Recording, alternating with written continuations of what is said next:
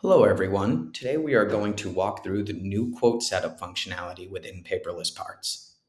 Most of the organizations we work with primarily receive RFQs via email, and it will resemble something like this, where you have a variety of different part numbers you have been asked to quote, as well as associated quantity breaks for each. Then you may have a variety of different file formats that came with it as attachments. Perhaps you have the prints and solid models, perhaps you have just the prints. So what you would do as a Paperless Parts user is simply forward this to your Paperless Parts account. Most of the organizations we work with prior to Paperless Parts would at this point have to do two things in parallel. One would be they save all of these attachments locally, and then they're going to go to their shared drive. They're going to go to their local network where they're going to navigate to a customer folder and begin to create part number folders for each of the part numbers they were asked to quote, which can be really cumbersome, particularly with large RFQ packages. In parallel to that, they're also logging the RFQ, where they may access a CRM system. Maybe they go to their quoting module within their ERP system, or they have a separate Excel sheet entirely where they're going to log the part number, who's responsible for it, etc. As I navigate to my Paperless Parts account, you are going to see that we bypassed both of those steps. So as you can see, when I load the page, you can see this has already been logged in the built-in quote tracking system, where I can see the quote number, I can see the contact that it extracted from the email, and it automatically logged the account that I have it affiliated with, and it also tagged the salesperson internally that I have covering that account, so that the salesperson is now notified, as is the estimator. Now, the next phase is just to begin understanding what we're quoting. So let's go ahead, and you can see this RFQ is already timestamped, and that is pulling from the body of the email. You can also see the contact we're quoting.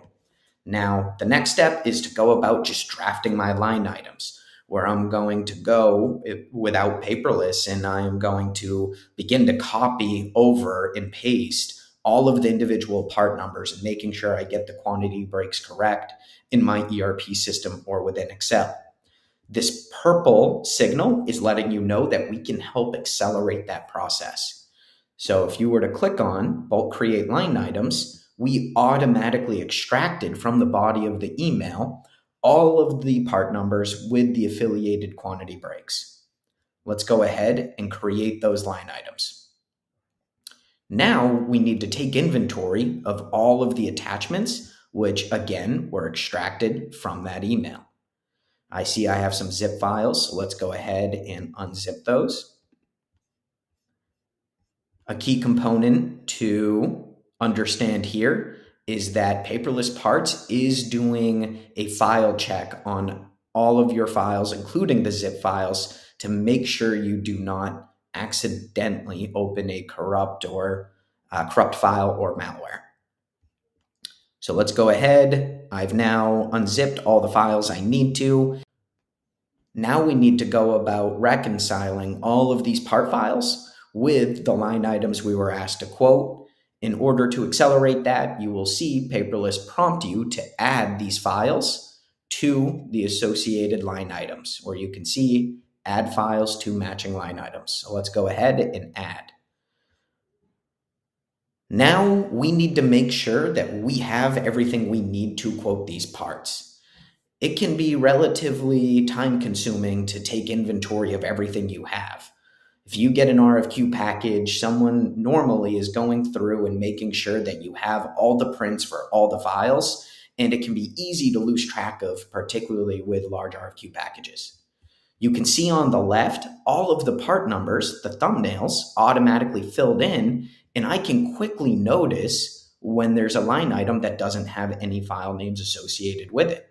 So PP63800 did not have any files. So I am able to quickly notice that I need to go back to the customer and request a print so I can go about quoting this part.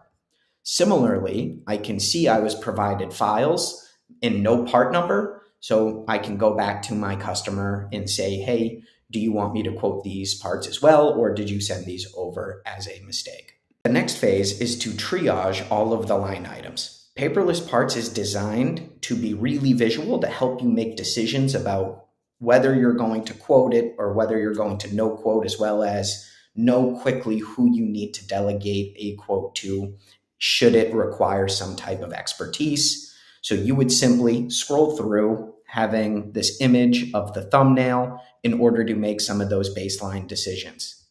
If you need deeper insight, such as I want to know the material type and I want to see any specs that were called out, I can quickly open up this part and you will see in the found in files any specifications or material type that were called out on that print as well.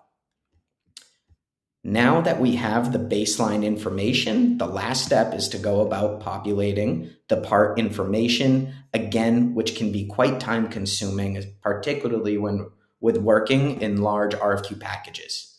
So at this point, you're going to see the purple signal letting you know that our system can accelerate that from reading directly off the print.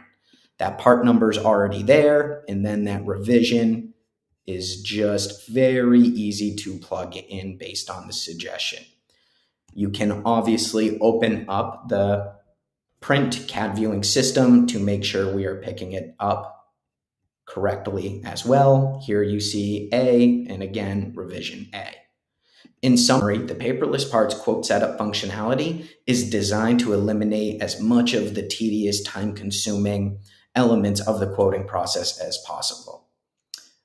I hope this was helpful, and please reach out to the Paperless Parts sales team should you have any questions or are interested in learning more. Thank you.